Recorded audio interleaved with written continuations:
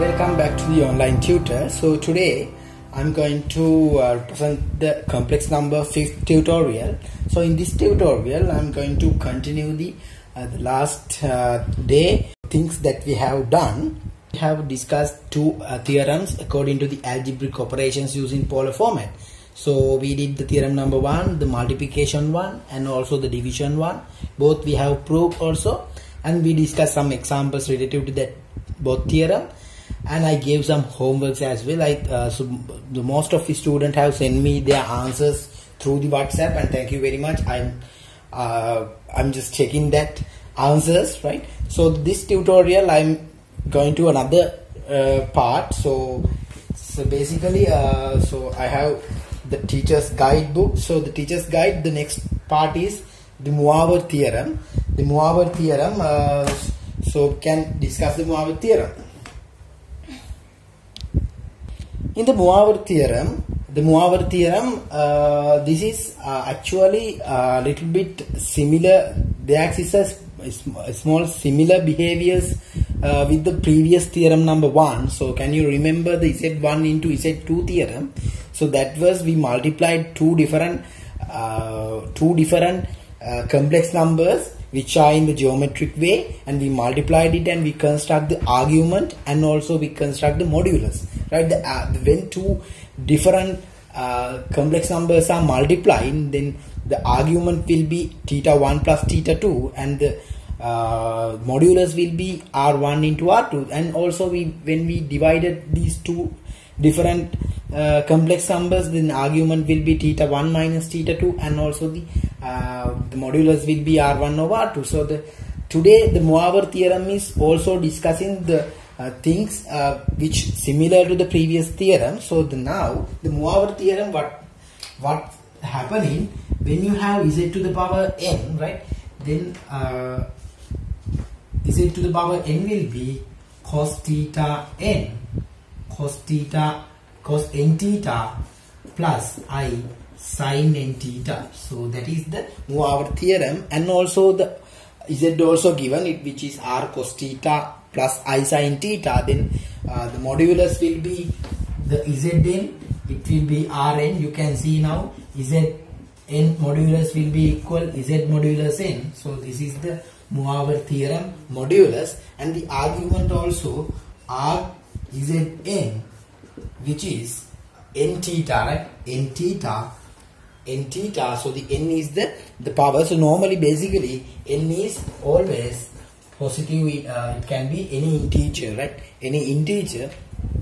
So what we are focusing on, we are constructing z to the power 1, 2, 3, 4, 5 likewise without any multiplication, right? But the Moivre theorem also have a proof, right? The proof is using mathematical induction. So in this tutorial I am going to prove that proof using the mathematical induction. So let's look at the proof of the Moivre theorem.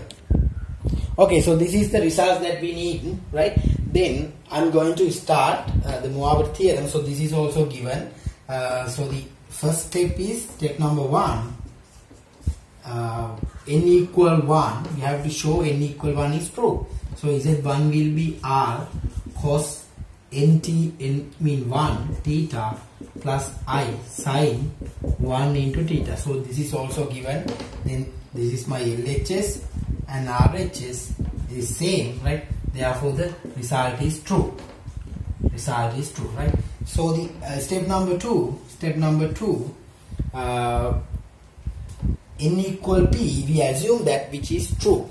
Then we assume that zp will be rp, right?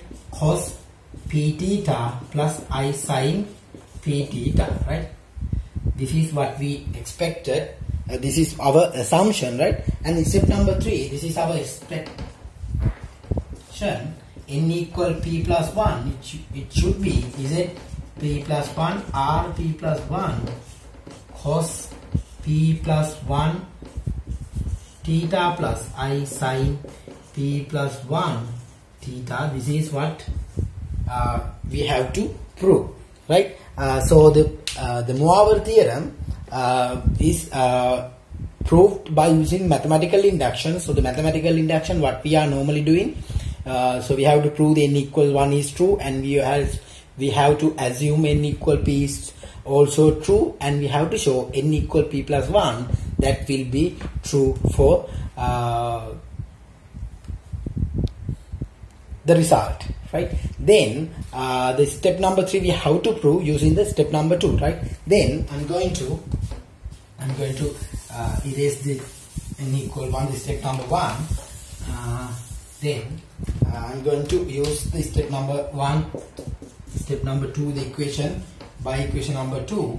So I'm going to multiply, this is my equation number 1, and I'm going to multiply 1 and 2. Then it will be ZP into Z R P cos P theta plus I sin P theta, and again R cos theta plus I sin theta, right? Then you can see the modulus also coming, RP plus 1.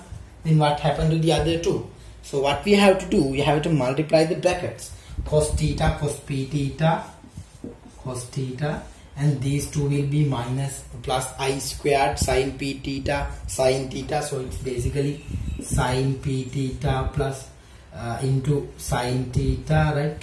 And also the other two will be cos theta plus I cos P theta into sin theta, and plus these two, which is sin P theta cos theta, right? Then I'm going to erase this also. Then RP plus 1. So what is this? So what is this? This is cos P theta plus theta. No, the simplification of cos A plus B. So then basically it will be cos P plus 1 theta plus I sin P plus 1 theta, right? This is my argument, and this is my argument, and the modulus of Z P plus 1. So you can see then our expectation is coming, the step number 3 which is coming, right? Therefore you have to write, therefore n equal P plus 1 is true, right? Is true. Then the final conclusion, for any integer is an n Rn cos n theta plus I sin n theta, which is true, right? Which is true for any integer. So that is the Moivre theorem. So the Moivre theorem is proved by using mathematical induction.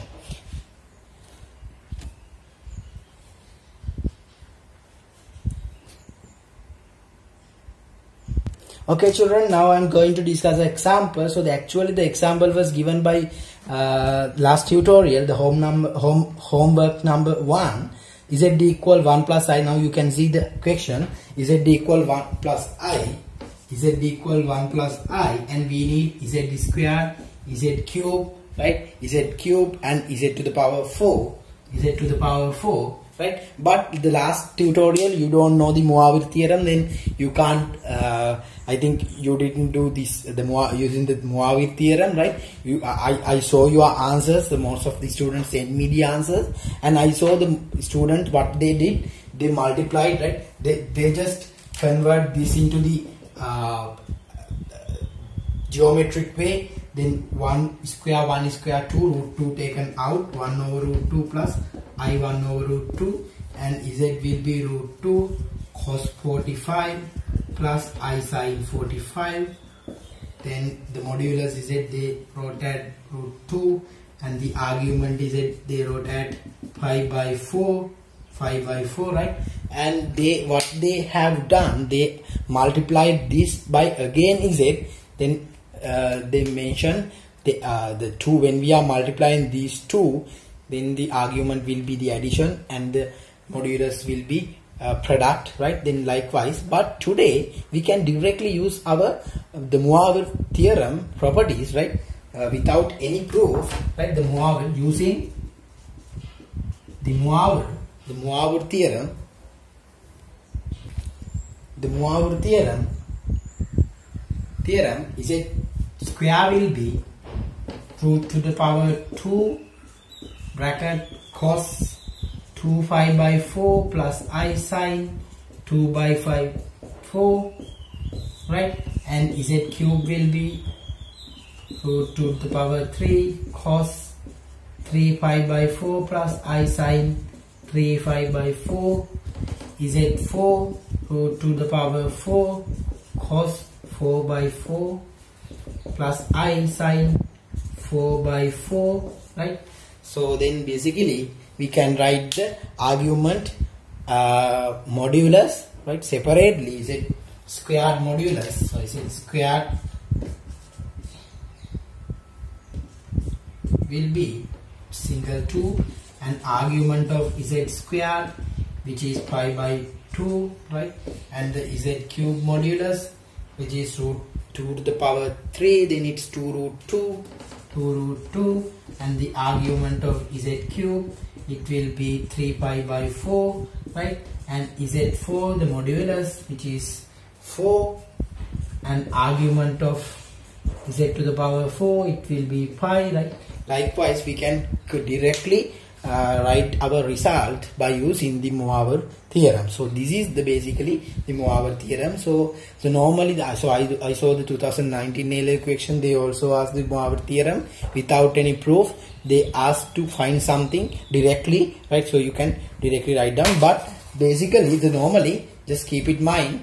First of all, you have to write the Moivre theorem, right? So I think it will be a little bit helpful. Then here I'm just writing the Moivre theorem, r to the power n cos n theta plus I sin n theta, right? So this is the example of the Moivre theorem. I know now, I think you all understood the Moivre theorem. Okay children, let's move to the example. Another example. So the example is on the board now. Z equal, so the proof part, you have to prove the Moivre theorem. Z also given 1 plus I root 3, and Z 2 over 2, Z cube over 4, 4 over Z, 8 over Z squared, and 2 are also vertices of the, you have to prove these 6 complex numbers are vertices of a hexagon, regular hexagon, right? So how the first thing is you have to prove the Moivre theorem. So I'm not going to prove it. So the previous case we proved it, and you have to practice it again, right? And Z also given, no? Then what you have to do, you have to find the argument and the modulus, right? You can take root 3 square and 1 square is 4, 2 out, half plus I root 3 by 2, right? 2. So the cos normally half given by 60 degree, I sin 60 degree, right? Then modulus Z will be 2, argument Z, which is 5 by 3, right? Which is 5 by 3. Then we need Z squared over 2. We can directly use the Moivre theorem. Using the Moivre theorem, right? Z squared over 2, it will be 2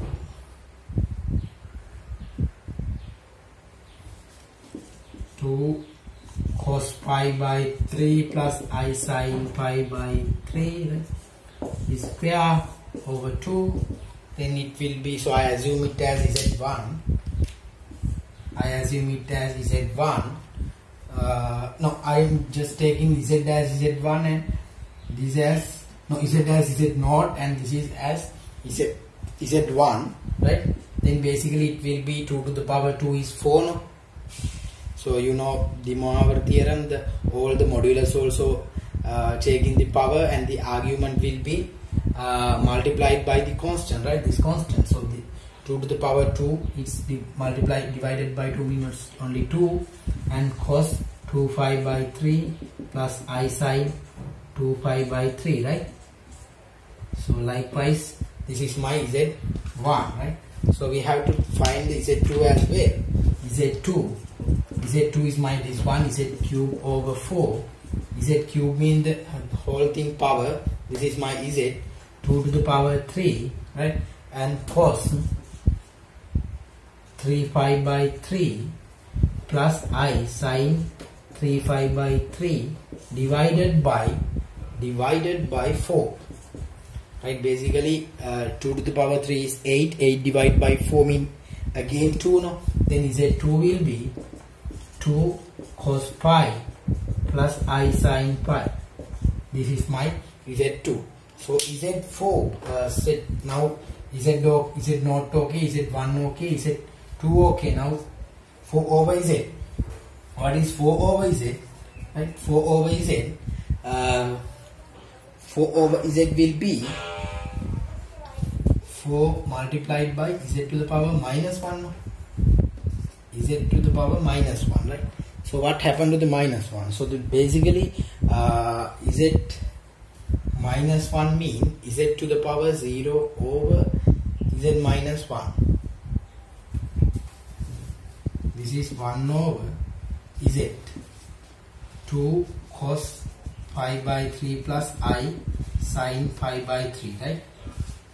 So 1 mean cos 0 plus I sine 0, no? Because sine 0 is 0, cos 0 is 1.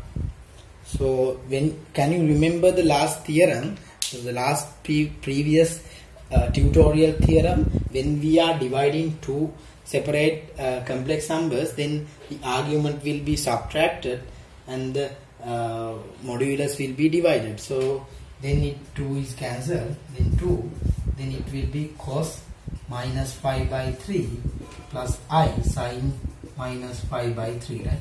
So the argument is negative. The negative means the measuring direction is changed. So normally I told you that the argument is measured relative to the real number axis and it's rotating to the anti-clockwise direction. But once you get the negative angle, so that means the angle is measured to the right hand side, the clockwise direction, right? Then this is 5 by 3, 5 by 3 means 60 degree, but it's negative. Negative mean which is on the fourth quadrant, right? The fourth quadrant 60 degree angle rotated by the clockwise direction. So this is my Z, this one 4 over Z, right? So now I am going to find the last two, 8 over Z squared, 2 over and 2, right? Okay children, this is the summary. The first 4, right? Z0, Z1, Z2, Z3, but you have to understand, can you remember the last one, Z3? So what we did, we divided 4 by Z, right? So then I told you the angle is negative, minus pi by 3, but actually our argument is measured. Normally the argument is measured relative to the anti-clockwise direction from the real axis. Then you can't represent your answers like minus pi by 3. Then always you have to measure it in the clockwise direction. Then the angle is pi by 3. So that is the red color part in the last paragraph, right? Okay, then I'm just going to find the next one. So Z is, so I'm again write the Z because Z is the main one, no?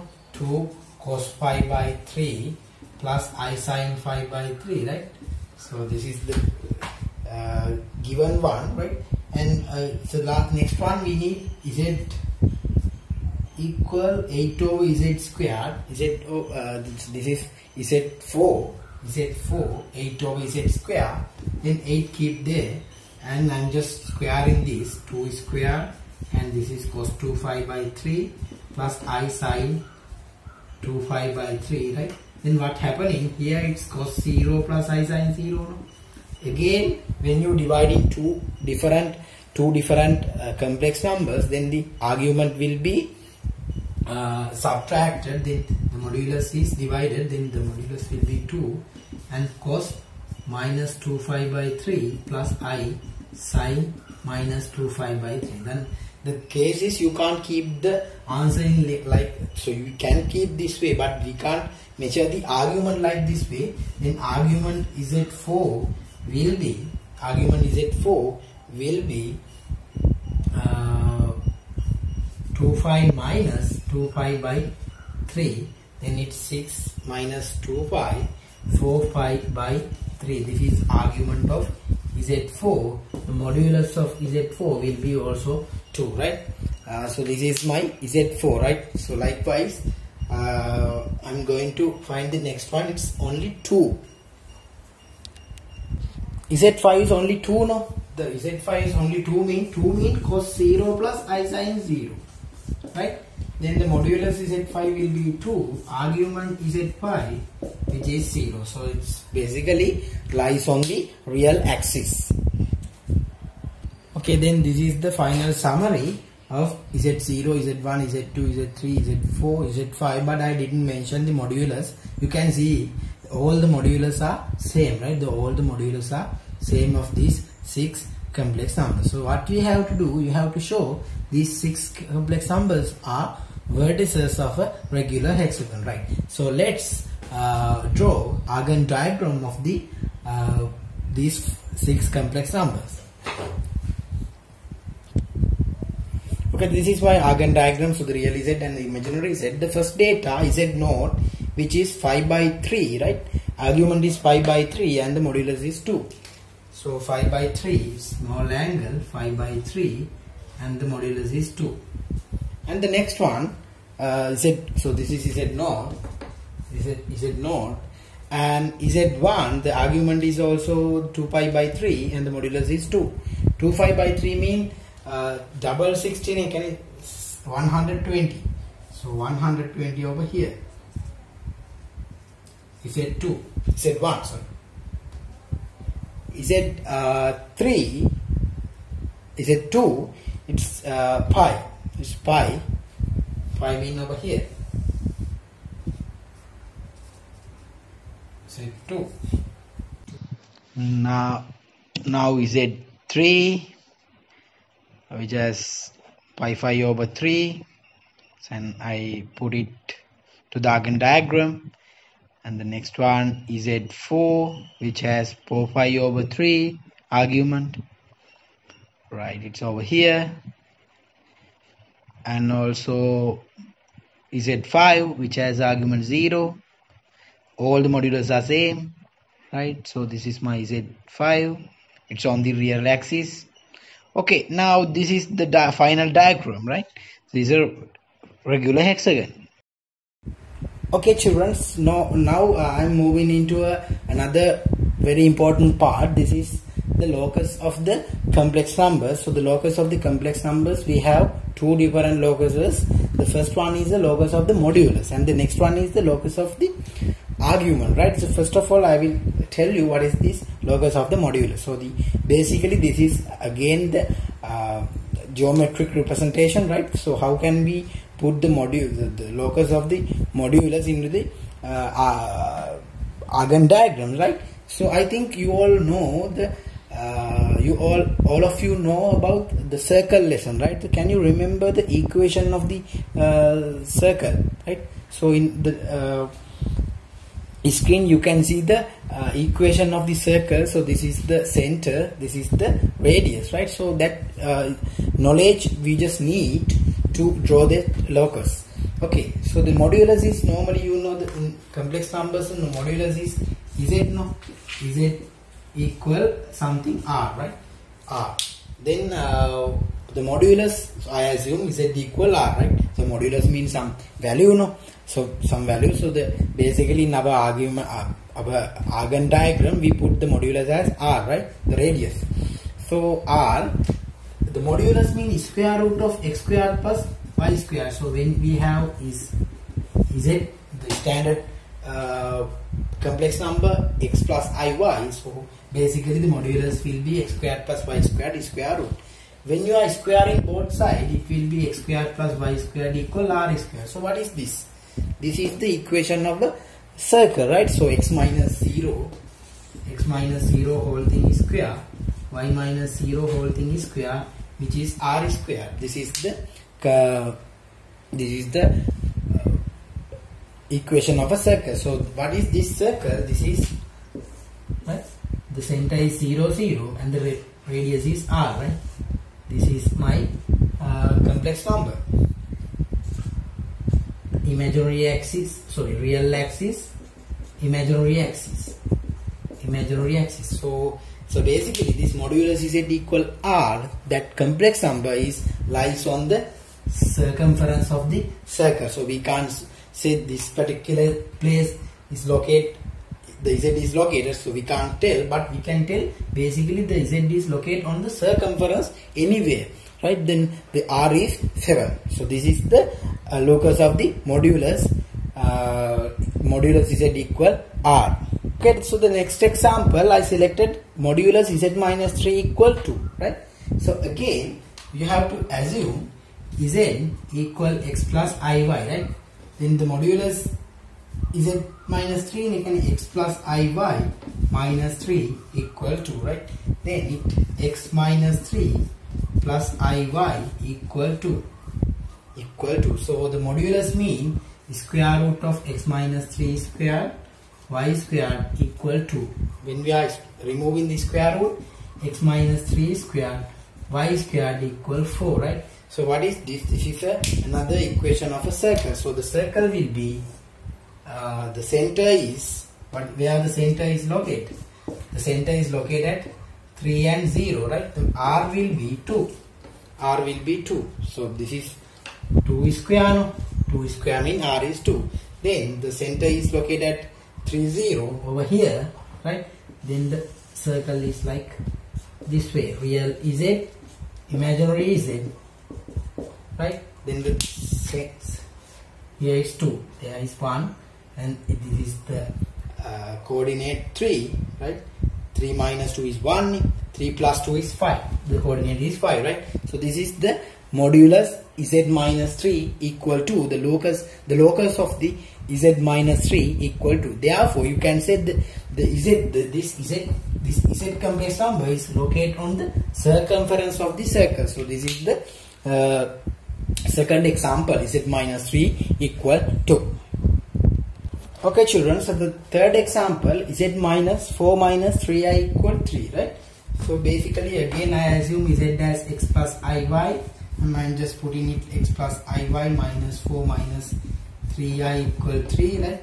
Then the real part and the imaginary part equal 3, and basically it is square root 4 square, y minus 3 square equal 3, x minus 4 square, y minus 3 square, this is 9. 9 means 3 to the power 2. So what is this? This is again circle, no? This is another circle which has center 4 and 3, radius as 3, right? So this is another circle which has a center 4 3 and the radius is 3. So how can we draw it, right? How can we draw it? I'm just removing this part, right? So the center is 4 3 over here, real z, imaginary z, right? 4 3 over here, and the radius also 3. This is 4, this is 3, then it will be like touching the real. So my circle is a little bit ugly, don't think so, right? So this is my 4, right? This is my 4. This is the radius also 3. So therefore this complex number is located on the circumference. So this is z is located at the circumference of the circle. So this is the basically locus of the modulus, right? I think now you might have a little bit idea. So I'm just adding something to that example. So we just need the maximum value of z, right? The maximum value of z, modulus z, using this previous z minus 4 minus 3i. So what is actually modulus z? What is actually modulus z? The modulus z means, again, z minus 0 something, but we don't know the radius, the r value, right? That can be minimum, maximum, or any average value, right? Then but basically modulus is located on the origin, right? On the origin. This is my origin, no? 0, 0 point origin, right? Here this is 4, this is 3, then here to here the value is 5. So we need the modulus z maximum value, modulus z minimum value. What's that mean? The modulus z is surely start at the origin, and what we need z maximum. Z maximum means so you know, this is the furthest point, no? This is the least point. The furthest point means this distance, right, relative to my z minus 4 minus 3i. So this is hence part, using z minus 4 minus 3i equal 3. Find the maximum of modulus z. Find the minimum value of the modulus z. So basically the z is starting from the origin, and the largest z modulus maximum means the furthest point. Z modulus z minimum means the least point. Then the maximum will be, z maximum will be, this is 5, no? You have to add these 3. This is the furthest point, right? This is furthest point. So modulus z maximum will be 5 plus 3, basically 8.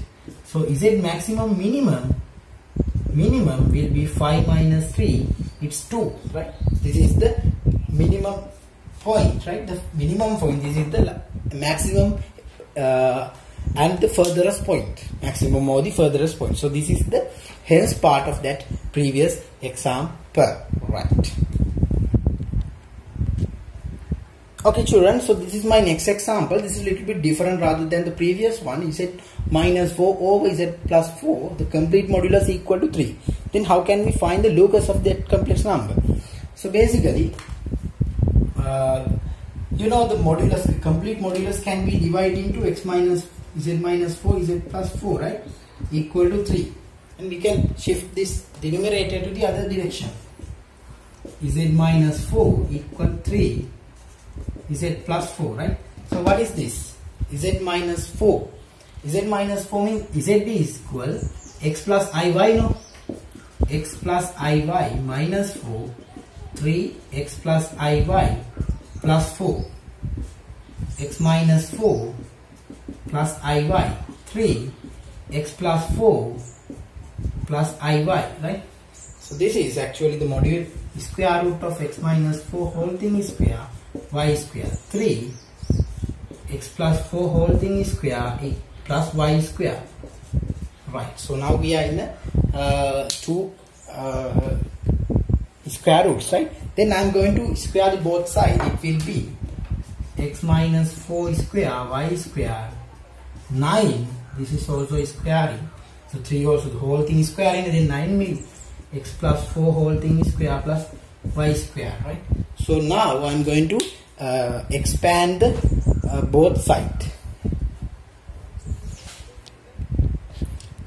So I expand both sides, then I got x squared plus 8x squared minus 8x plus 16 plus y squared, 9 into x squared plus 8x plus 16 plus y squared. Then I am going to solve the bracket as well. Then 9x squared, this one also going to other direction.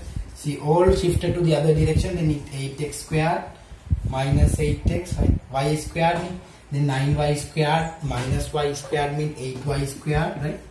And 15 plus 16, right? Then center will be minus 5 and 0. Then r will be g squared plus f squared minus c. Then 25 minus 16. 25 minus 16. R will be 9. That means 3, right? The radius is 3 and the center is minus 5, 0. Then how can we draw it? So you have to draw the Argand diagram and put that data. This is my Argand diagram. Imaginary z, real z, right? So the center is minus 5, 0, minus 5, 0. over here, and the radius also 3, and it's like this way, -2 -8, right? So therefore your complex number, it's somewhere here, right? We can't say it's here, but somewhere on the circumference there, that is the locus of the z minus 4 over z plus 4 equal to 3. Okay, so now I think you might have understand about the locus of the modulus. So if you have something this like this way, so you have to simplify it and find the correct one. So actually the main definition of the modulus, the locus of the modulus is this one, right? Z equal R. So here basically it's z minus 0, right? Z minus 0. Okay, you can try the following homeworks, right? To draw the modulus, find the locus of the modulus of these 5 examples, right? Okay, now I'm going to move to the next locus, the locus of the arguments, right? Second one, the locus of the arguments. So the argument means it's something like this way: arg z equal theta, right? So actually you know this. This is the argument mean the anti-clockwise angle, anti-clockwise angle. So the basically arg z equal theta. So the theta mean, can you remember the theta is measured relative to the x-axis, or relative to the x-axis. So the x-axis means real axis. So z is x plus iy, right? Argument z minus 0, right, equal to theta. Argument x plus iy minus c equal to 0, right? So then the locus is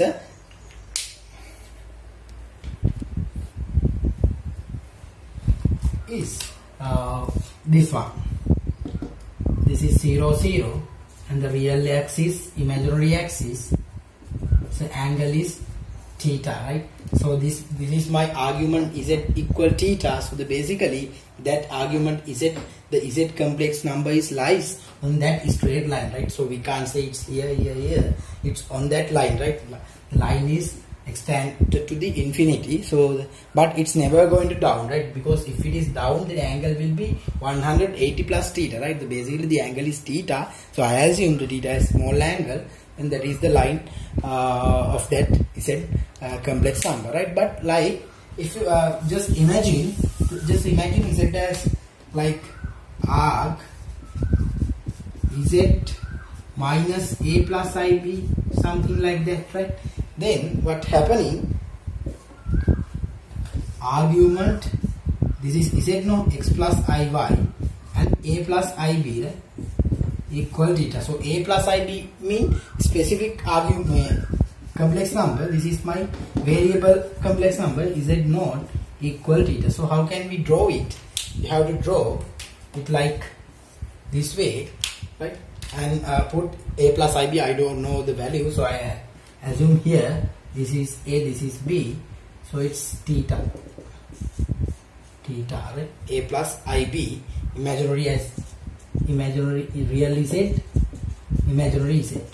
So again the z complex number lies on that straight line, right? Basically argument arg z equal theta, the locus is a straight line. So basically the modulus of a complex number locus is a circle, right? So likewise these two are separate locuses of the complex numbers. Okay children, let's move to the example. Argument z minus 3i, right? So again we have to draw the locus of that complex number z. So then z is, we have to assume z as x plus iy, right? In argument x plus iy minus 3i equal pi by 4, right?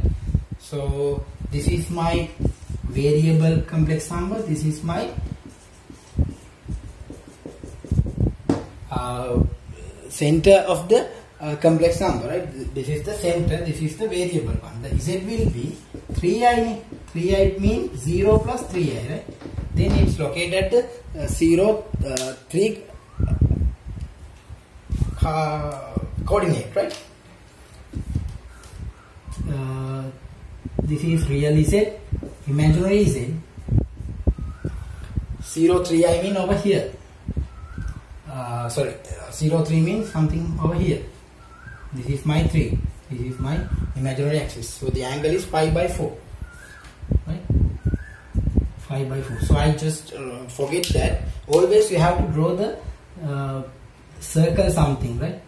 To the starting point. So the previous cases I just forget that. So please draw a not an unshaded circle of that starting point, right? So that means the point is not taken, but the on that line we can take any position, but not only the starting position, right? The 0, 3 coordinate cannot be taken. That's the meaning of the small circle, right?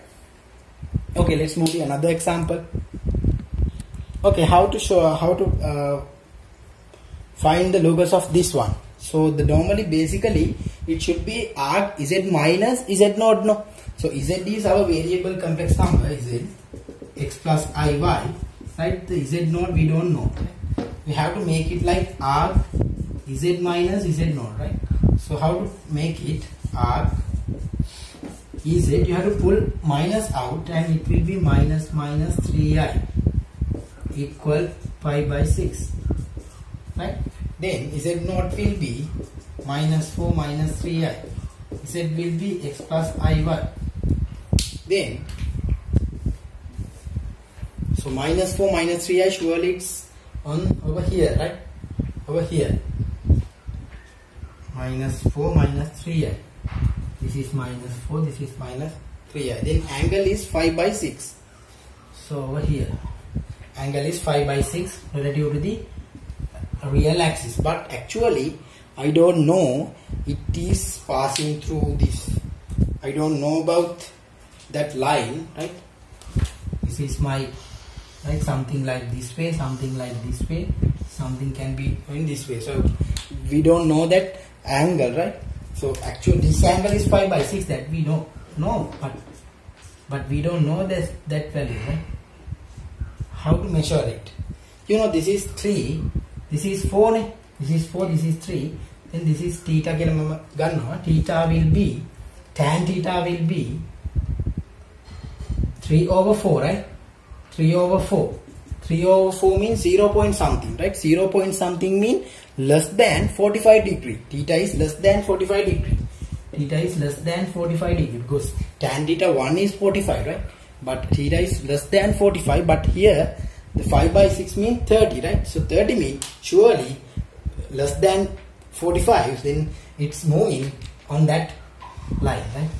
So I'm just drawing it another diagram, right? I'm just draw it like this is my position. This is my position. Minus 3 minus 4. This angle is 45 degree, but it's 30, like this way, right? And you have to draw the circle over here. The circle means that position is not taken, that coordinate is not taken. This is 5 by 6 actually. Real Z, imaginary Z. So this is the argument. This is the locus of that argument Z plus 4 3. So actually, when you have something like this one, right, then you have to measure this line angle relative to the x-axis, relative to the imaginary axis, and compare the angles values theta and the 45 degree.